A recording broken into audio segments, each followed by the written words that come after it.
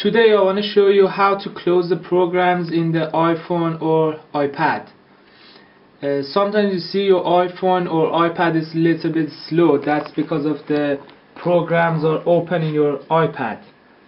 Easily you can close these programs. Just 2 times push the home button. On the iPad or the iPhone is the same. You can see the open programs here. Just swap your finger up, you can easily close the programs. One by one you can close it. On the iOS 7 it's very useful for iOS 7 because it has too much program on it. Easily you can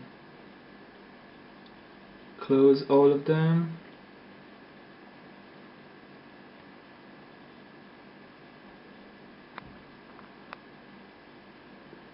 And now your iPhone is little bit quicker than before. That's it.